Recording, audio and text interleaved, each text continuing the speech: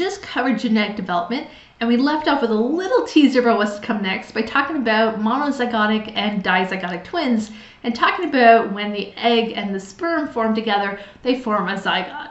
Just a little bit of clue what we're going to see in the next section on pregnancy. So when we talk about a pregnancy, it's important for us to get over some of the language hurdles that are in our way. We know that when we talk about the parent who is pregnant, we tend to talk about the parent who is pregnant for 40 weeks. And that's because the way we count the start of a pregnancy really starts off as before conceptions even occurred. We tend to count the length of a pregnancy starting from the parent's last menstrual cycle. So clearly there's no pregnancy going on at that point in time, but that's when we start to count it. So we add the 2 weeks before when we hypothetically think fertilization and conception occurred. And so because that, it's going to be 40 weeks long, and we tend to divide that into 3 segments known as the trimesters.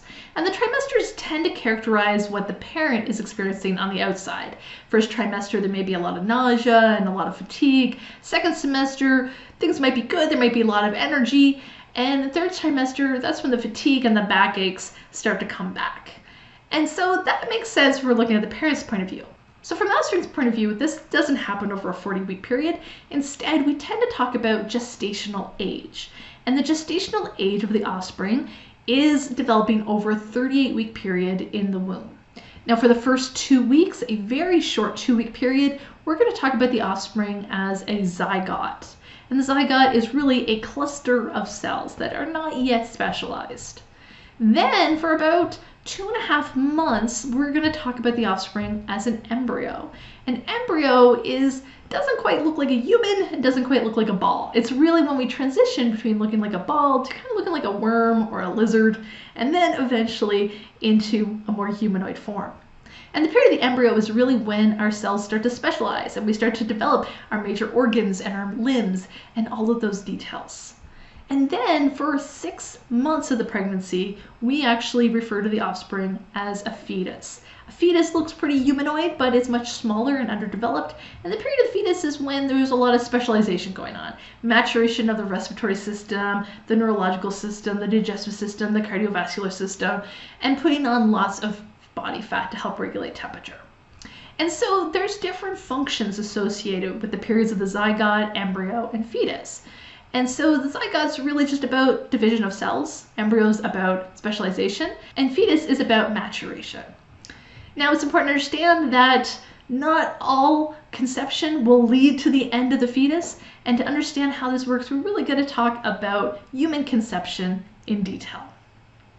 So from conception to birth, things are really quite a miracle.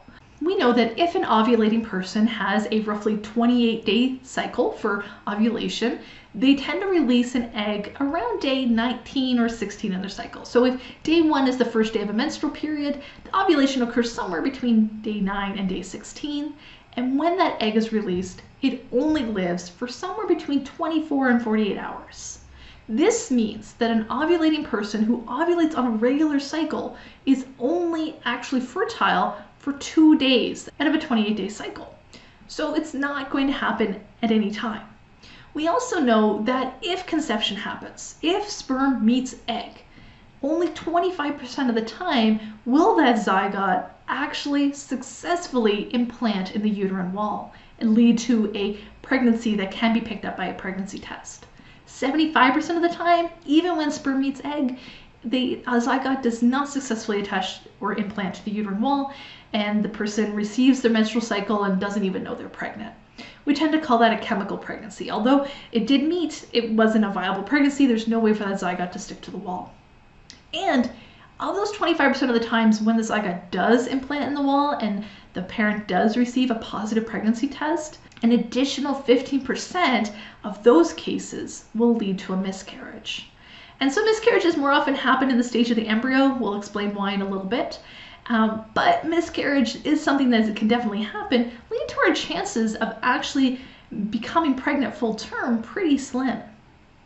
In fact, just a hypothetical example here, but using the probabilities I had at hand, and out of those 200 couples that all have intercourse and attempt to start a family, only 14 of them will be fertile. Out of the 14 that are fertile, only 4 of them will successfully conceive. And because we're rounding in whole numbers here, we're not talking about portions of a couple, out of those 4 couples, only 1 couple will successfully implant, have a positive pregnancy test, will not miscarry or have a stillborn, and will have the child live to their 5th birthday. So we think about 2 couples all going out and enjoying a Saturday night, and only 1 of them will lead to a full-term pregnancy.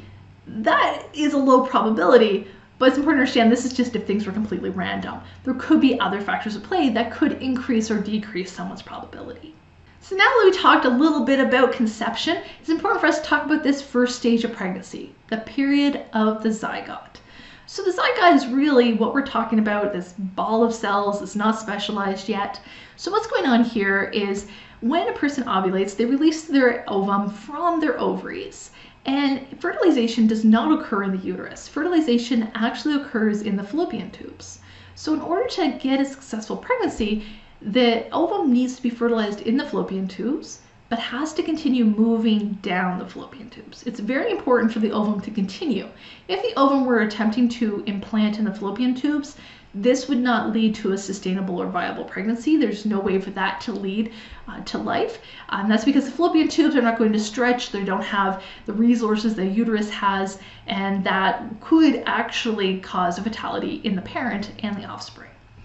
And so we want to see, as the ovum is fertilized, we want to see it now turn into a zygote as the sperm and egg merge. We want to see it transition down and then go into the uterus, where it now implants itself in the uterine wall.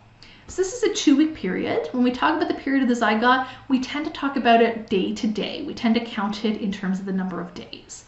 And it happens at a pretty rapid scale. And we tend to talk about 2 big events, the fertilization and the implantation.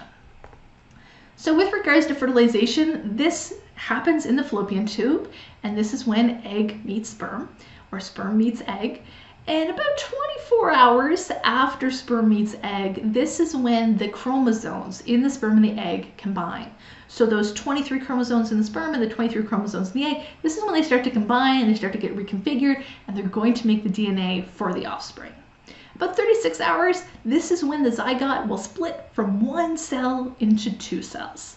And then about 48 hours after fertilization, this is when it's going to split from 2 to 4. But 3 days after fertilization, it's now a ball of 16 to 32 cells. This actually has 32 little circles. I did count as I placed them.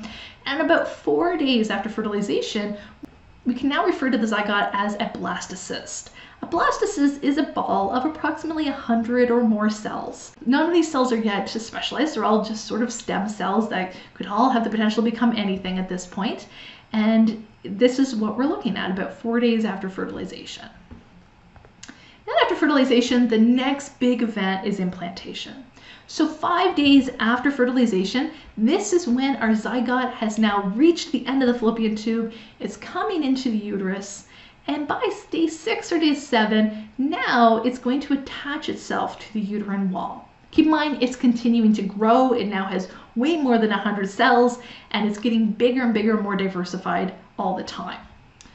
So around day 7, this is when it'll attach itself to the uterine wall, and we'll start to see communication between the parent and the offspring.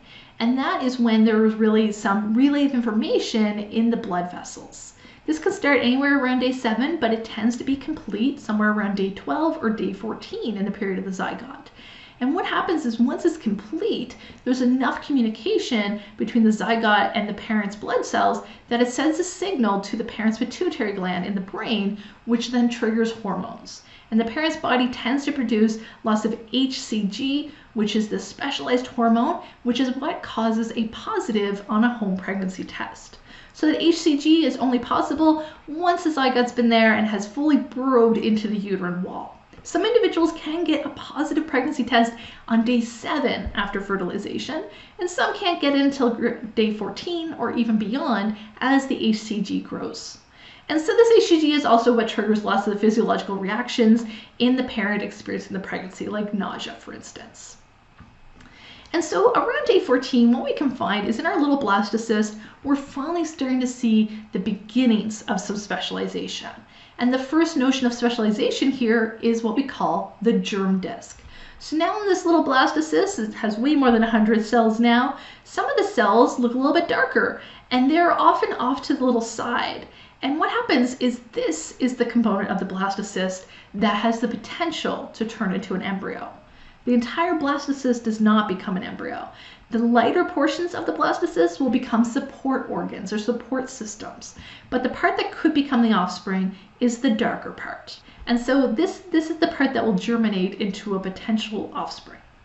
So that is the period of the zygote.